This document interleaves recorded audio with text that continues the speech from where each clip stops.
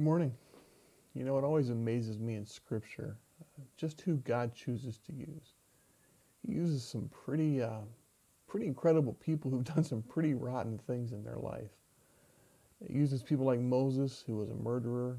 He uses people like David, who was an adulterer and a conspirator of his lover's husband, and having him killed.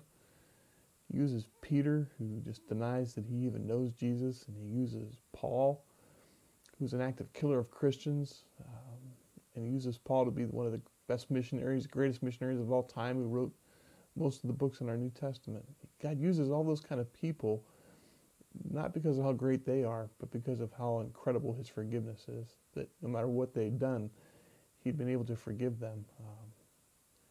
And I'm thankful that he's got that kind of forgiveness for us as well.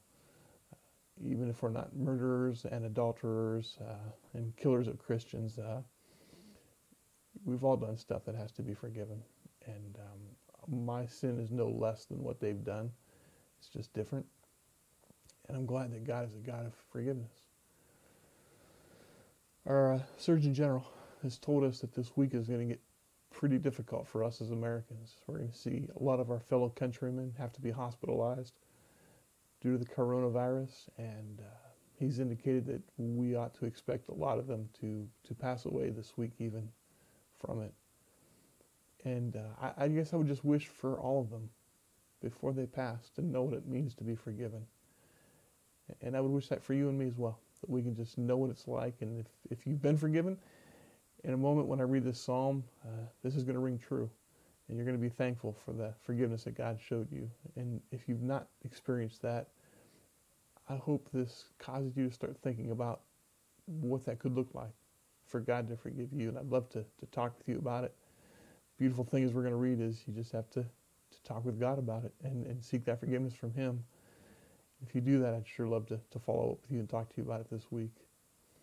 So let me just read this passage that David, the adulterer and the murderer, wrote when he talked about his forgiveness.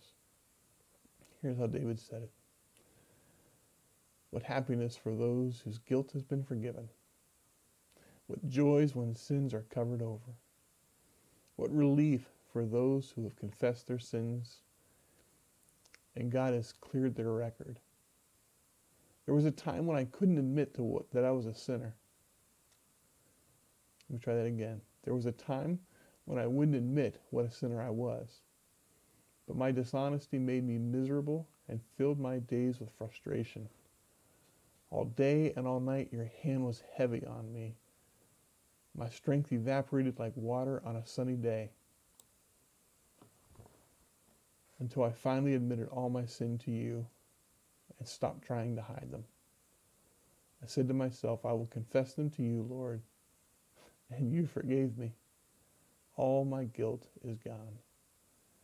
God, I'm thankful today that, like David, all of us can experience that kind of forgiveness. The kind of forgiveness where we just simply acknowledge to you that we've messed up and that we need to be forgiven for what we've done. And like David, that we can know what it's like to have our sins completely forgiven and our guilt gone. I would pray that all of us would experience that kind of grace and forgiveness, and that we kind of be able to know what it's like to not have to carry that guilt any longer. Thank you, Jesus. Amen. Well, again, if you have been forgiven by God for what you've done, then today just live in that forgiveness and be thankful that you don't have to live in that guilt anymore. If that's something you want to experience or to explore more, I'd love to talk with you about that. So send me a private message or send me a text or a call, and we'll talk through it. Have a great day.